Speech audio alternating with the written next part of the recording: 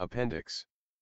The Leningrad affair in 1948-9, during Stalin's lifetime, a serious attempt was made to initiate precisely the same kind of economic reform, one that would have led to the restoration of an essentially capitalist society in the Soviet Union, which was ultimately brought about under the Brezhnev regime.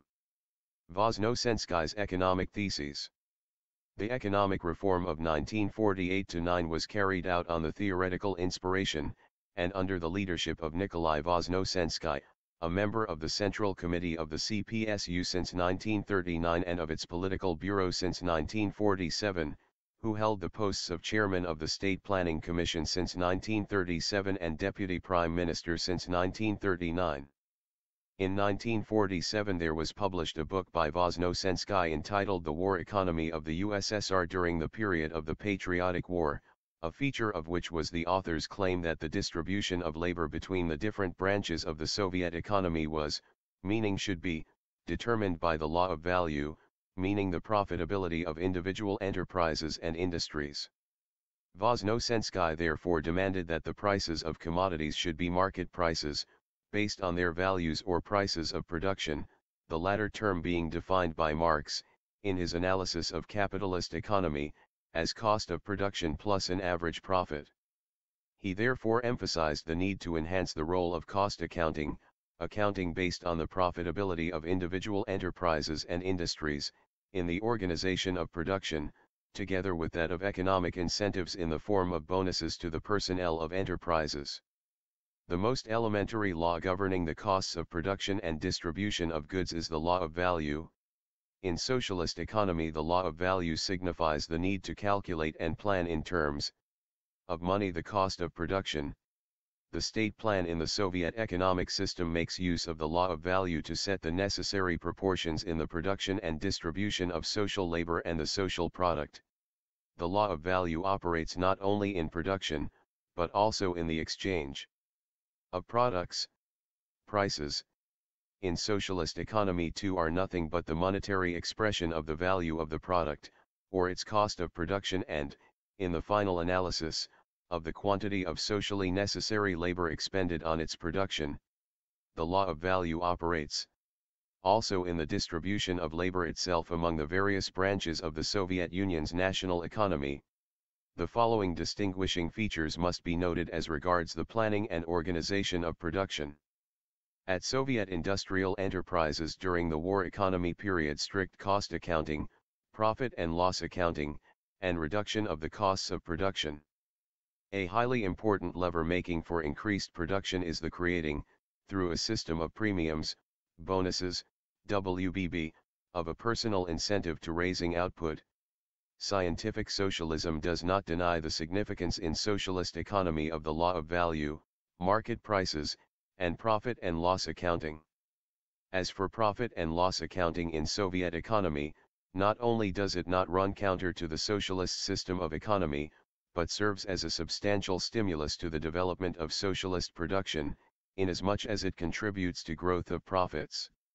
And Voznesensky, War Economy of the USSR in the Period of the Patriotic War, Moscow, 1948, p. 116, 117, 118, 121, 138, 139.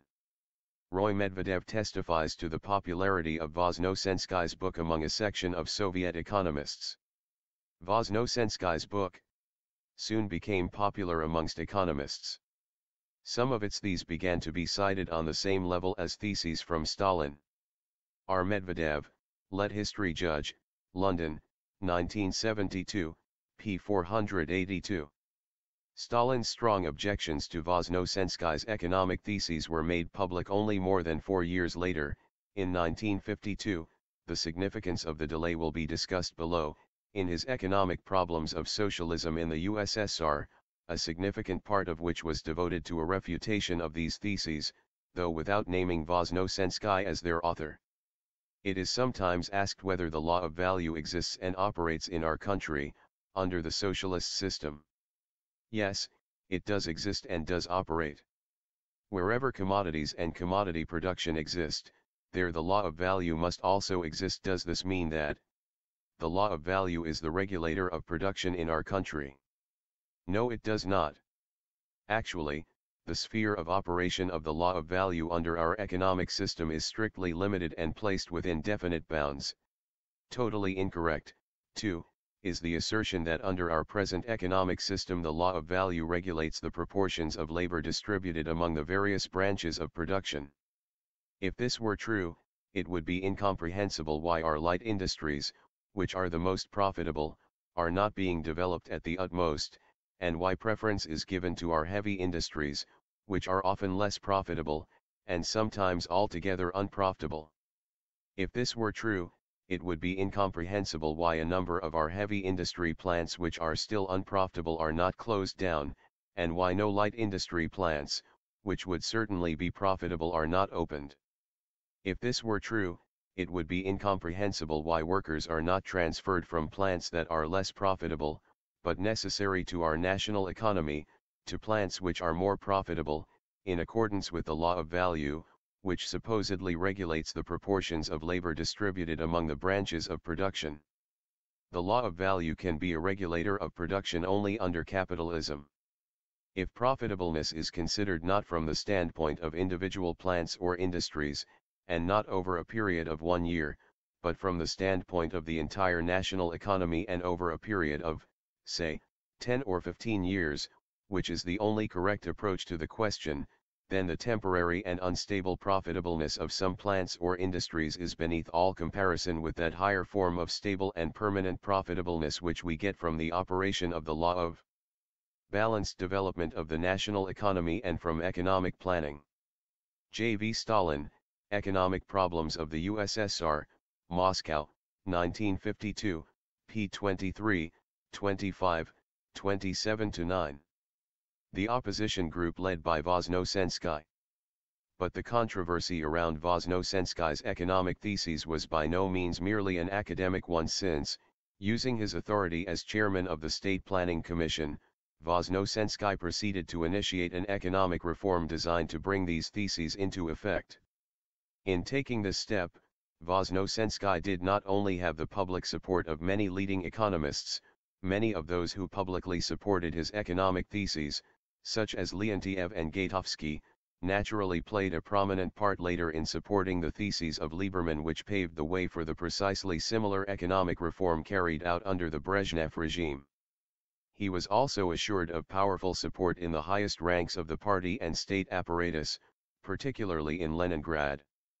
Among those openly associated with Voznesensky's economic reform of 1948-9 were Alexei Kuznetsov, who had been first secretary of the party in Leningrad from 1945 to 1946, when he was appointed a secretary of the Central Committee. Grigory Popov, first secretary of the party in Moscow and also a secretary of the Central Committee. Petr Popkov, who had succeeded Kuznetsov as first secretary in Leningrad in 1946 and was also a member of the Presidium of the Supreme Soviet. Mikhail Rodionov, Prime Minister of the Russian Republic. Alexei Voznesensky, Nikolai's brother, who had been rector of Leningrad University for 1944 to 48, when he was appointed Minister of Education of the Russian Republic.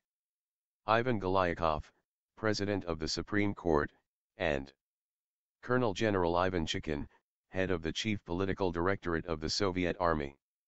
Among other prominent figures associated with Voznesensky who supported his economic theses more discreetly was Alexei Kosygin, the present Prime Minister of the USSR, who had been director of the Oktябrь spinning mill in Leningrad in 1937-8, mayor of Leningrad in 1938-9, Prime Minister of the Russian Republic in 1943-6, Minister of Finance of the USSR in 1948, and Minister of Light Industry of the USSR from December 1948, and who had been a member of the Political Bureau of the CC of the party since 1948.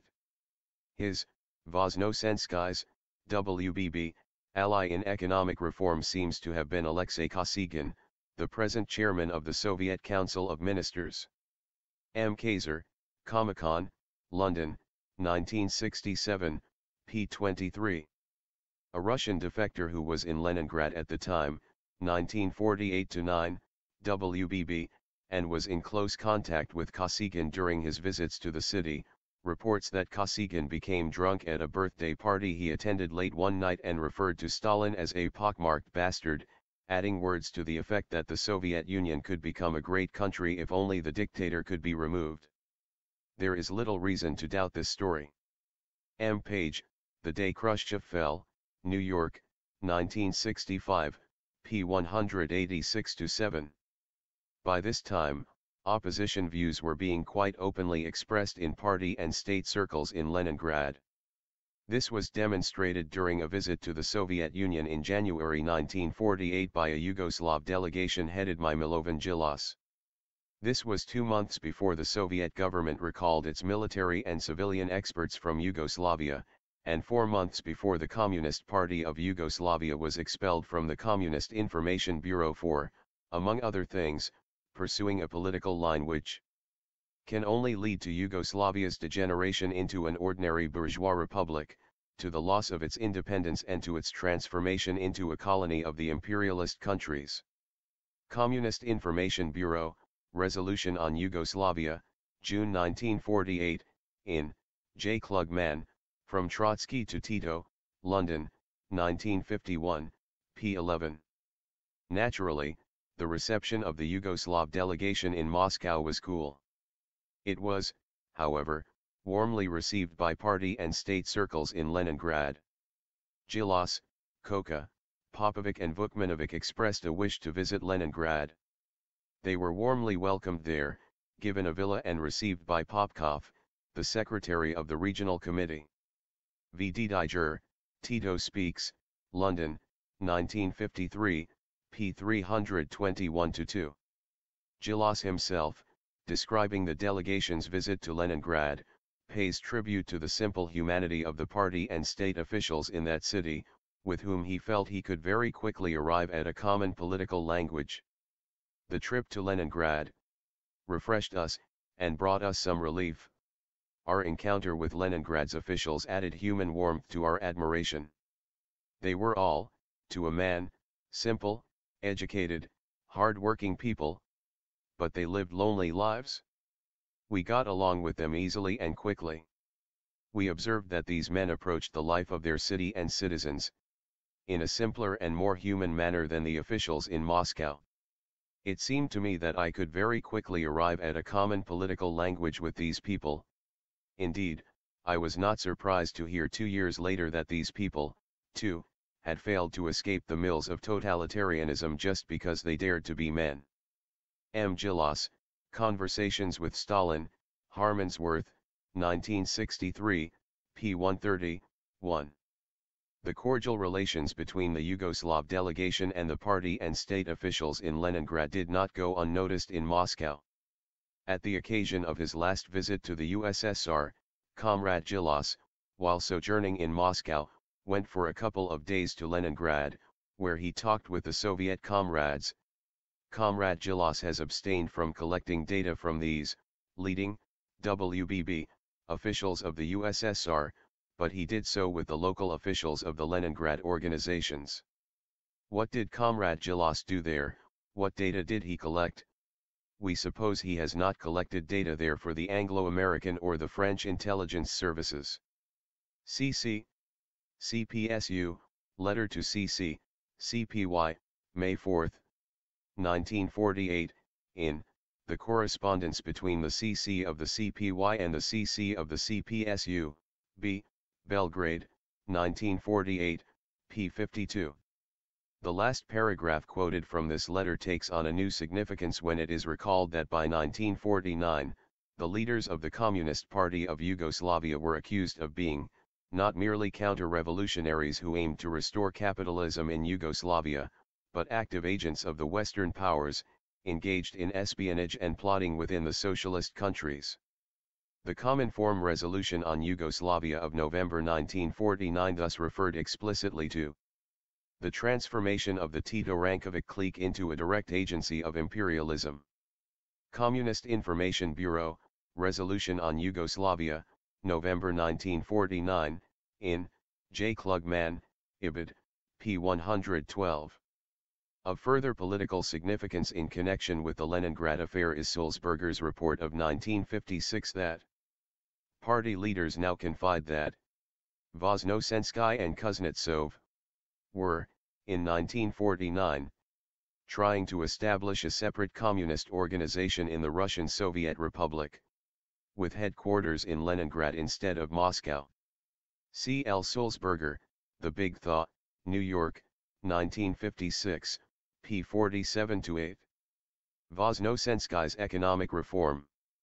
It is against this political background, as well as in conjunction with Voznesensky's economic theses, that must be seen the economic reform introduced by the State Planning Commission, headed by Voznesensky, which came into effect on January 1, 1949. By this measure wholesale prices were reorganized to bring them into line with their values or prices of production, cost prices plus an average rate of profit. As a result, the prices of many basic materials and freight charges increased to double or more. Our Conquest, Power and Policy in the USSR, London, 1961, 9/105. Some Western economists saw the significance of the economic reform at the time. The planning authorities in the Soviet Union have clearly decided that a functional use of the price mechanism is a necessary precondition to a sound and smoothly working economy. M. C. Kaiser, Soviet Planning and the Price Mechanism, in Economic Journal, Volume 60, March 1950, p. 91. The Counteroffensive. Some weeks after the introduction of Voznesensky's economic reform, its opponents struck back. On March 13, 1949, it was announced that Nikolai Voznesensky had been released from his state post as chairman of the State Planning Commission, being replaced by Maxim Saburov, and that Mikhail Rodionov had been released from his state post as Prime Minister of the RSFSR, being replaced by B. Chernusov.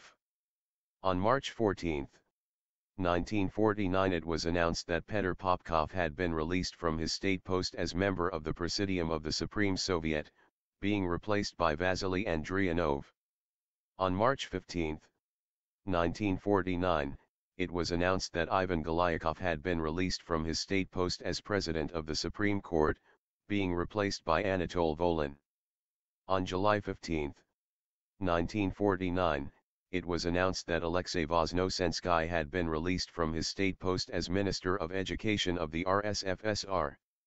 On January 15, 1950, a decree of the Presidium of the Supreme Soviet restored the death penalty, abolished in May 1947, for treason and certain other crimes against the state. And in two stages, on January 1 and July 1, 1950, the Voznesensky economic reform of 1949 was nullified. This appears to have been the sum total of all that was published in the Soviet Union at the time concerning the counterattack launched against the opposition groups headed by Voznesensky. But in February/March 1949, Alexei Kuznetsov was removed from the post of Secretary of the Central Committee of the party, Nikolai Voznesensky was removed from membership of the Political Bureau of the CC, Petr Popkov was removed from the post of First Secretary of the Leningrad organization of the party, Ivan Chikin was removed from the post of head of the Chief Political Directorate of the Soviet Army. And in December 1949, Grigory Popov was removed from the posts of First Secretary of the Moscow organization of the party and Secretary of the CC of the party, in both of which posts he was succeeded by Nikita Khrushchev. In Leningrad most of the leading party and state organs were restaffed. Frol Kozlov told the 19th Congress of the CPSU in October 1952 that in that city, recently more than 2,000 persons have been promoted to executive positions. F. Kozlov, speech at 19th Congress, CPSU, in Pravda, October 14, 1952, in Our Conquest, Ibid, p. 100. By July 1949, Voznesensky had been expelled from the party, since a resolution of the CC, unpublished at the time, dated July 13, 1949 refers to him without the appellation comrade. Some members of the opposition group were transferred to minor posts for a time, Kuznetsov to be secretary of the Far Eastern Bureau of the CC, Popov to a responsible job in city construction. Voznesensky, however, was not given such a post, and remained at home working on a new exposition of his economic views to be entitled The Political Economy of Communism. In November/December 1949, Voznesensky, his brother, Kuznetsov, Popov, Rodionov, Galyakov and Chikin were arrested, and in 1950 tried on charges which, in the case of Voznesensky himself, included the passing of secret papers of the State Planning Commission to a foreign state. V. Kolatov, article in Literaturная Gazeta, Literary Gazette, November 30, 1963, in R. Medvedev, Ibid, p. 482. Some of the defendants in the Leningrad affair, including Nikolai Voznesensky, Kuznetsov, Popov and Rodionov, were sentenced to death, and executed on September 30, 1950. Others survived, to be released and rehabilitated by the post-Stalin leadership. Popov was appointed ambassador to Poland in March 1953, and Chikin was awarded a medal in December 1954. Alexei Kosygin escaped prosecution. On the intervention of Mikoyan and Malenkov, who argued with Stalin that he was completely loyal. M. Page, Ibid, p. 186. But after the 19th Congress of the CPSU in October 1952, Kosygin was demoted from full membership of the Political Bureau to alternate membership of the new Presidium, despite the increase in membership of this body from 12 to 25. Stalin's role in the counterattack. In view of Stalin's known strong opposition to the economic theses put forward by Voznesensky, there is no reason to doubt the truth of Khrushchev's assertion, in his secret speech to the 20th Congress of the CPSU in February 1956, that the counterattack against the group headed by Voznesensky was initiated by Stalin. The Leningrad affair was also the result of willfulness which Stalin exercised against party cadres. Stalin personally supervised the Leningrad affair. Stalin ordered an investigation of the affair of Voznesensky and Kuznetsov. N.S. Khrushchev, secret speech to 20th Congress, CPSU, in The Dethronement of Stalin, Manchester, 1956, p. 23, 24. In view of the fact, referred to in the introduction, that at this time Stalin and his political allies were in a minority on both the Central Committee of the CPSU and its Political Bureau, there is also no reason to doubt Khrushchev's statement that the counterattack was launched outside these organs. Had a normal situation existed in the party's Central Committee and in the Central Committee's Political Bureau, affairs of this nature, the Leningrad affair, WBB, would have been examined there in accordance with party practice, and all pertinent factors assessed. Stalin personally supervised the Leningrad affair, and the majority of the Political Bureau members did not, at that time, know all the circumstances in these matters. It is a characteristic thing that the decision to remove him, Voznesensky, WBB, from the Political Bureau was never discussed but was reached in a devious fashion. In the same way came the decision concerning the removal of Kuznetsov and Rodionov from their posts. N.S. Khrushchev, Ibid, p. 23, 31.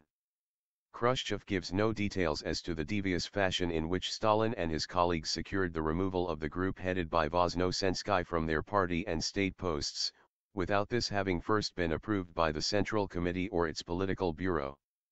It may be assumed, however, that they adopted a similar procedure to that which they had used successfully in similar circumstances in the 1930s.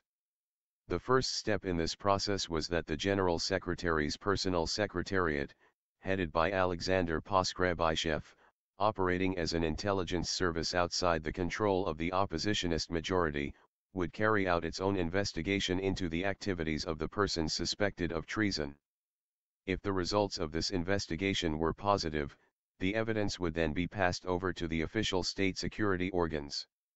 Even if these organs were headed by concealed oppositionists, as in the Yagoda/Yezhov period of 1934 to 38, or by sympathizers with the opposition, as in the Abakumov period of 1946 to 52, the period under discussion here. The heads of these organs were then faced with the choice either of pursuing their own investigations and acting upon the evidence, or of risking their exposure as accomplices of traitors. As a matter of policy agreed among the concealed oppositionist conspirators, they invariably chose the first course. Backed by the decision of the state security organs that a prima facie case had been made out against the persons concerned, Stalin, as General Secretary of the CPSU, then felt in a strong enough position to take emergency action in the name of the Central Committee, dismissing them from any responsible party posts they might hold and recommending to the appropriate state organs their dismissal from responsible state positions. This is, doubtless, what Khrushchev meant in complaining, in his secret speech to the 20th Congress of the CPSU, about Stalin's arbitrary behavior, N.S. Khrushchev, Ibid, p. 7. And of his many abuses, acting in the name of the Central Committee, not asking for the opinion of the committee members nor even of the Central Committee's Political Bureau, N.S. Khrushchev, Ibid, p. 9. Of course, this emergency action on the part of the General Secretary required ratification by the Political Bureau and the Central Committee. But this faced the oppositionist majority with the choice either of endorsing the action that had been taken, or of risking their exposure as accomplices of traitors. As a matter of agreed policy, they invariably chose the first course of action. As Khrushchev expressed it, such conditions put every member of the Political Bureau in a very difficult situation. You will understand how difficult it was for any member of the Political Bureau to take a stand against any one or another unjust or improper procedure. N.S. Khrushchev, Ibid, p. 131. The conspiracy of silence. The question remains to be answered, who was responsible for the conspiracy of silence which surrounded the dismissal of Voznesensky and his colleagues from their party posts, their arrest and trial? Clearly, Stalin and his political allies, being strongly opposed to Voznesensky's economic theses, could only be assisted in their attack upon these theses by the public announcement that their author had been charged and found guilty of treasonable crimes against the Soviet state. The concealed oppositionists, on the other hand, had an opposite interest, since they favored Voznesensky's economic theses, which they intended to revive as soon as circumstances made this practicable. Having a majority on both the Central Committee of the CPSU and its Political Bureau, they used this majority to limit as much as possible the adverse effects on their position arising from their forced ratification of the purge initiated by Stalin. They secured the adoption of resolutions which forbade publication of the dismissal of Voznesensky and his group from their party posts, their arrest and trial, together with any official denunciation of Voznesensky's economic theses. Thus, on July 13, 1949, the Central Committee of the CPSU adopted a resolution endorsing the dismissal of the editor of the magazine Bolshevik and several members of its editorial board for having published excessive praise of Voznesensky's book. The editors of Bolshevik permitted a serious mistake when it opened its columns to sycophantic praise of the booklet by N. Voznesensky, The War Economy of the USSR During the Patriotic War, advertising it as a profound scientific investigation.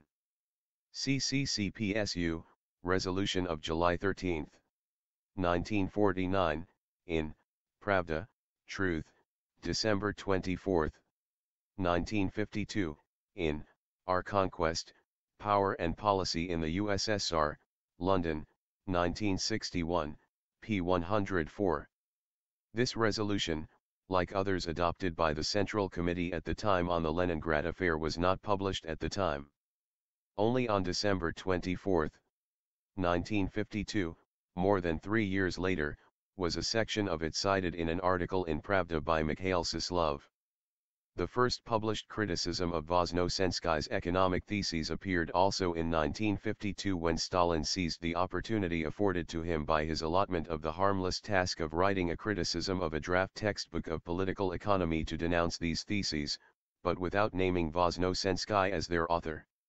It was about this time, the autumn of 1952, that a Kremlin radiologist, Dr. Lydia Timashuk, wrote to Stalin accusing a number of Kremlin doctors of being involved in an opposition conspiracy which had resulted in the murder of a number of Soviet leaders who had been closely associated with Stalin, including Andrei Zhdanov and Alexander Skharbakov, by means of criminally wrong medical treatment.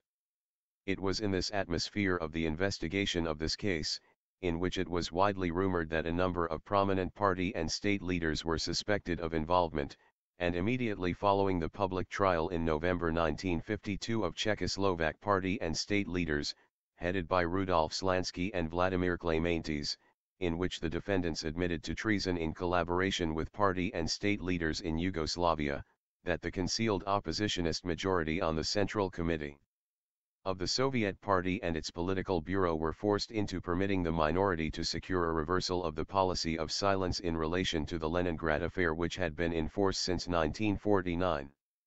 On December 24, 1952, as has been said, an article by Mikhail Sislov was published in the official paper of the CC of the CPSU, Pravda, quoting for the first time from one of the CC resolutions of 3 years earlier in connection with the Leningrad affair and, again for the first time, denouncing Voznesenskoy's economic theses by name as revisionist. This booklet of Voznesenskoy's, The War Economy of the USSR During the Patriotic War, WBB, confused the solution of problems of the political economy of socialism, represented a hodgepodge of voluntarist views on the part to be played by plans and the state in Soviet society and fetishism of the law of value, which was allegedly the governor of the distribution of labor between the sections of the national economy of the USSR. M. Sislov, article in Pravda, Truth, December 24, 1952, in Our Conquest, Ibid, p. 103-4. Following the publication of this article, an intensive ideological campaign was launched against Voznesenskoy's economic theses. On January 9 to 11, 1953, a conference of nearly 1,000 economists deemed it opportune to condemn the error made by those of their number who had supported Voznesenskoy's economic theses. On January 12, 1953, an editorial in Pravda compared the struggle against Voznesenskoy's economic theses with that waged against the Trotskyist adventurers and right capitulators. Editorial, Pravda, Truth. January 12, 1953, in H. E. Salisbury, Moscow Journal, Chicago, 1961, p. 312. On January 28, 1953, the journal Communist, denounced by name a number of economists and philosophers for their support of Voznesenskoy's economic theses. The campaign directed against Voznesenskoy's economic theses came, however, to an abrupt halt following the death of Stalin on March 5, 1953. The rehabilitation. 21 months after Stalin's death, in December 1951, the still concealed oppositionists in the leadership of the Soviet Party and state felt their position strong enough to take their revenge on Viktor Abakumov, who had been Minister of State Security at the time of the Leningrad affair. On December 24, 1954, it was announced that Abakumov, together with 5 other leading officials of the security organs in 1949-50, had been tried in secret by a military tribunal of the Supreme Court for treason and political sabotage. All had been found guilty, 4, including Abakumov, had been sentenced to death and executed, 2 had been sentenced to long-term imprisonment. The official announcement declared that Abakumov had fabricated the so-called Leningrad case. Kiesing's Contemporary Archives, Volume 10, p. 13978. 14 months later, the opposition leaders felt secure enough to throw off their masks of having been Stalin's loyal collaborators. At the 20th Congress of the CPSU in February 1956, First Secretary Nikita Khrushchev, in his secret speech accusing Stalin of the murder of many good communists, described Voznesenskoy and Kuznetsov as talented and eminent leaders. N.S. Khrushchev, secret speech, 20th Congress, CPSU, in The Dethronement of Stalin, Manchester 1956, p. 23. Who had innocently lost their lives.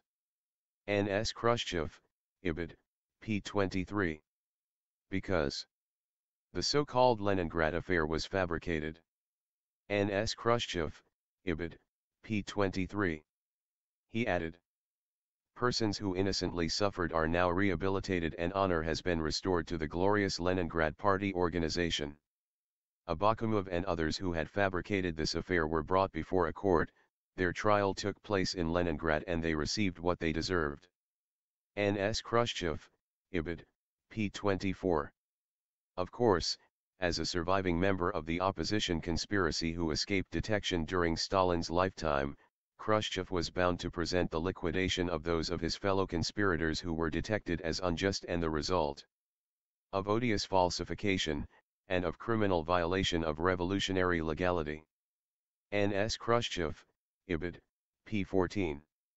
It must, therefore, be considered a notable tribute to Stalin's integrity that even Khrushchev felt compelled to admit that Stalin acted in these cases from the highest motives, believing, and, from the standpoint of Marxism-Leninism, correctly believing, that he was acting in defense of socialism. All this which we have just discussed was done during Stalin's life under his leadership and with his concurrence. Here Stalin was convinced that this was necessary for the defense of the interests of the working classes against the plotting of enemies and against the attack of the imperialist camp.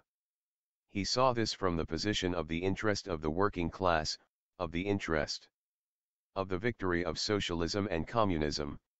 He considered that this should be done in the interest of the party, of the working masses, in defense of the revolution's gains. N.S. Khrushchev, Ibid, p. 32.